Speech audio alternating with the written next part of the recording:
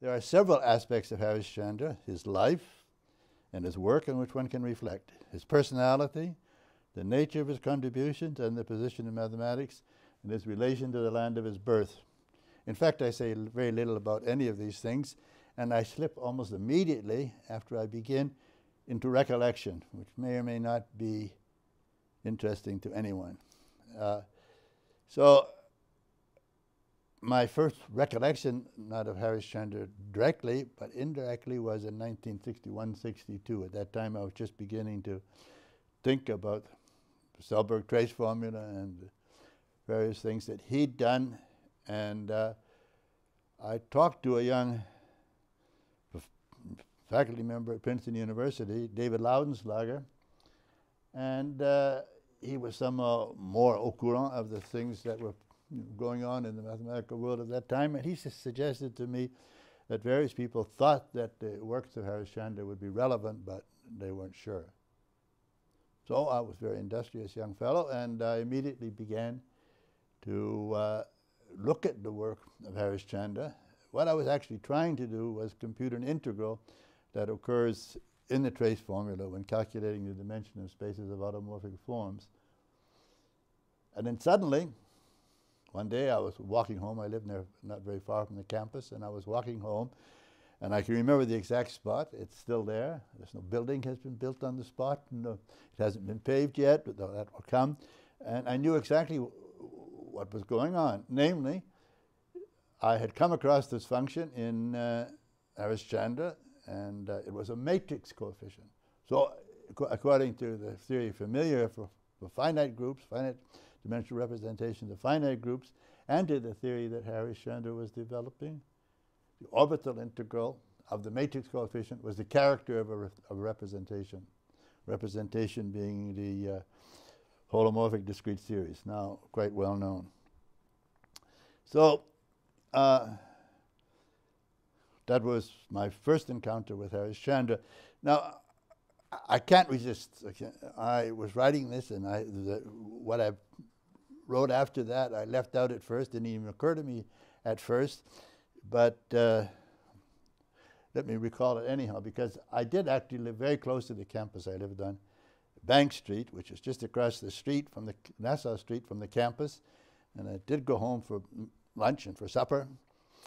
And I rather liked it there. I discovered many years later that Harish-Chandra had, in early years, during the time that he came to the Institute with Dirac, also lived there. I don't know where he lived. I know where I lived. A very pleasant place. Many advantages that Princeton doesn't have now.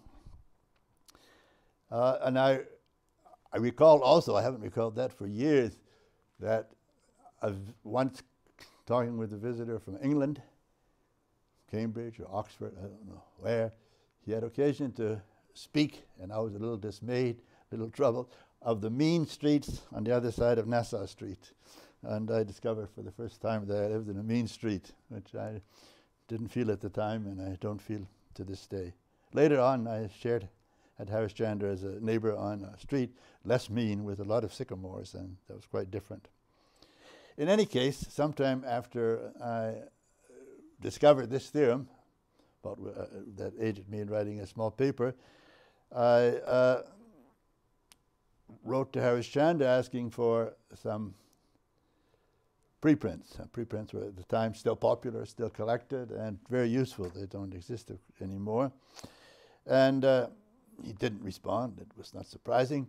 But one day at the VEI colloquium, the VEI seminar, which took place every Wednesday, he came to me and he offered me the reprints, introduced himself. I suppose that in the meantime that he'd heard about me either directly through Bachner or indirectly through VEI, and he thought it was worthwhile to give me the reprints. Now, at the time, his work was considered it was supposed that his work would be very useful, but it was also considered very difficult. So there were very few people who ventured to understand it. So that when it was discovered that I had actually read some of the papers and understood them, I became very useful. I could act as referee, I could act as reviewer, and for Harish-Chandra, I could act, so to speak, as an interlocutor to whom he could explain his most recent results during an afternoon walk. And Harish-Chandra, at that time, had already discovered that his heart was weaker than it should be, and the doctor had already recommended that he exercise more. Any case, as it turned out, I was not much in demand either as a reviewer or as a referee or even as someone to converse with Harish-Chandra.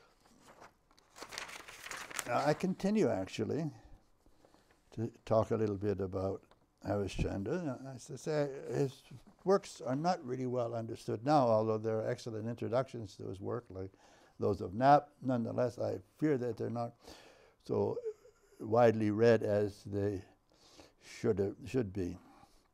Now, in many respects, I mean, of course, my acquaintance with Harish-Chandra that began then was very valuable in many respects, and in particular, he encouraged me as a way in which I hadn't been encouraged that often.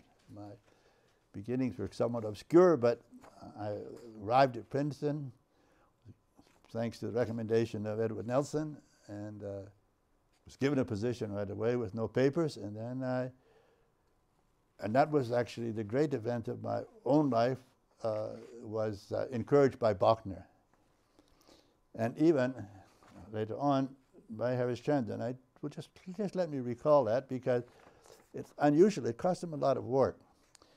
Namely, in 1967, 66, 67 was a year in which I was quite discouraged, in which I had pretty much decided to abandon mathematics. And although actually it turned out to be a very good time because out of despair it grew something worthwhile.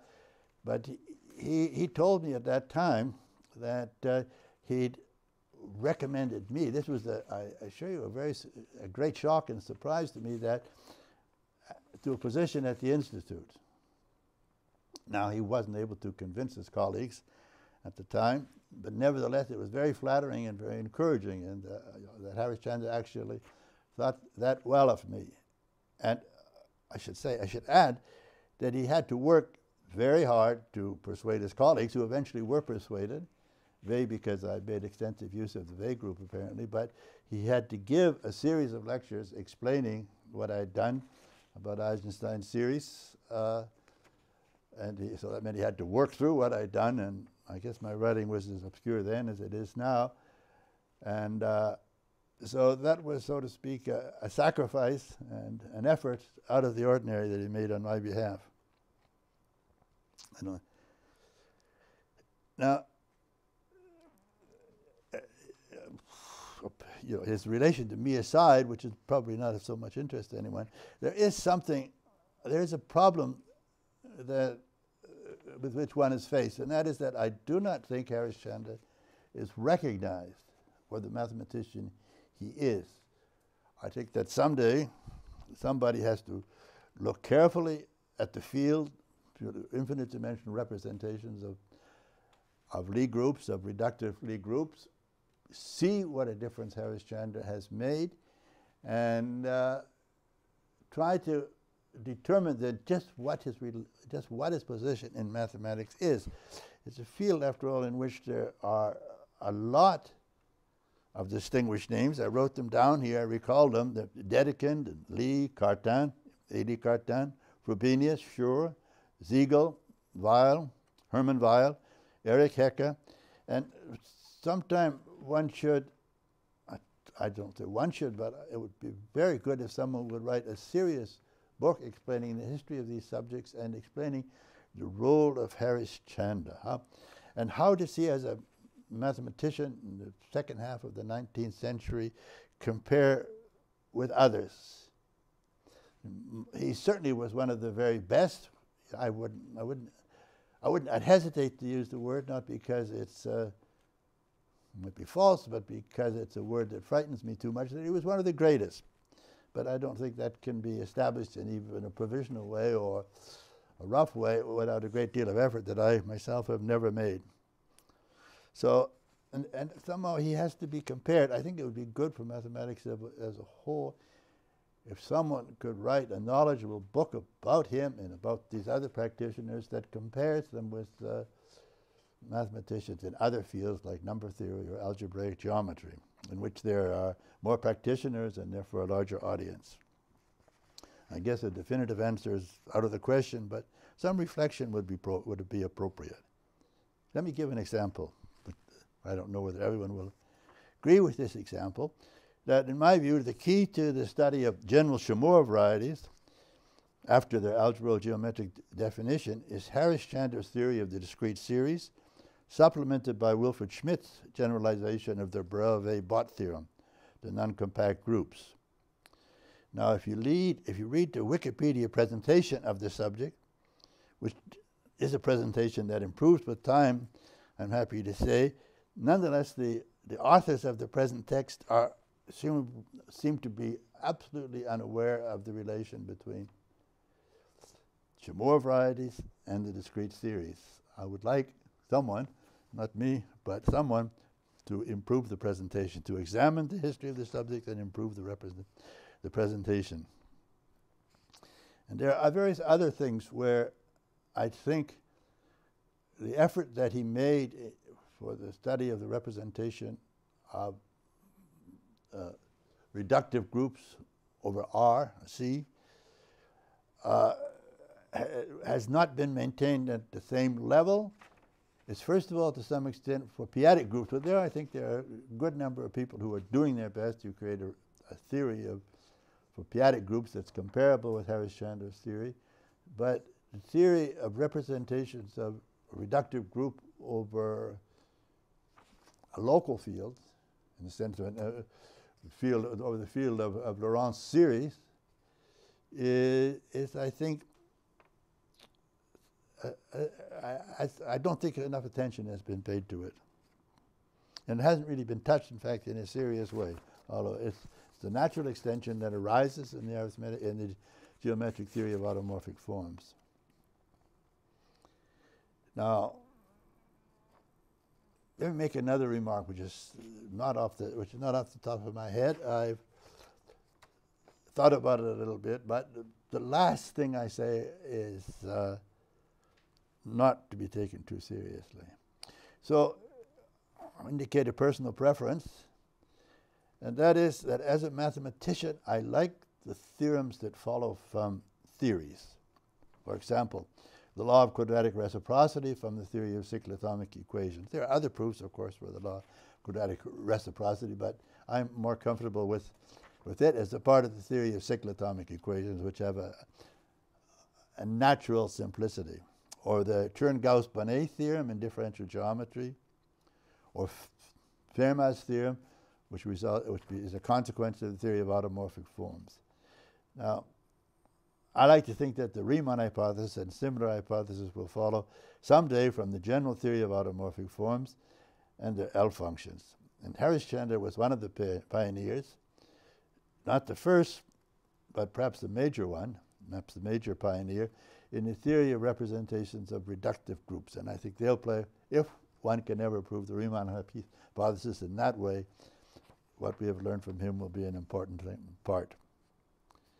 Now, there were, in the initial, what I said initially was there are three aspects of Harish-Chandra's life, none of which I have talked about. I haven't talked about his personality, talked briefly about the nature of his personalities, but I haven't talked about the relation to the land of his birth. These are because they are both puzzles to me. It's clear that the land of his birth should be a puzzle to me because it's not the land of my birth, and it's not a country with which I have a great deal of familiarity. I